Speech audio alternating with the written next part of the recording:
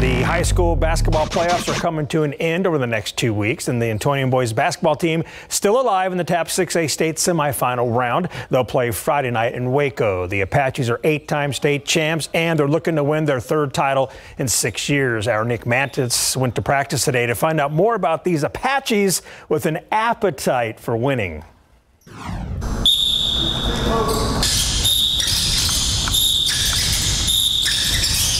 Discipline and attention to detail is key for this Antonian squad. The Apaches are one of the Final Four boys basketball teams still standing in the TAP's 6A playoffs. This week, they'll take on John Paul II out of Plano in the state semifinal round. And they're confident in their ability to bring home another state title.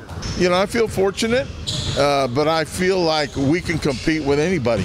Just knowing and seeing them practice every day and seeing good days and bad days, but seeing the potential and realizing that we're almost there.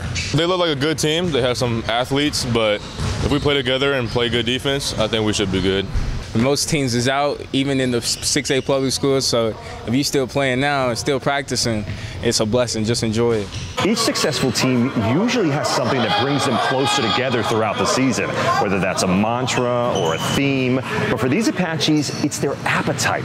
So what's their favorite place to eat? Chipotle. We all agree that that's a good place to eat. It's cheap. What's your Chipotle order? The burrito with chicken.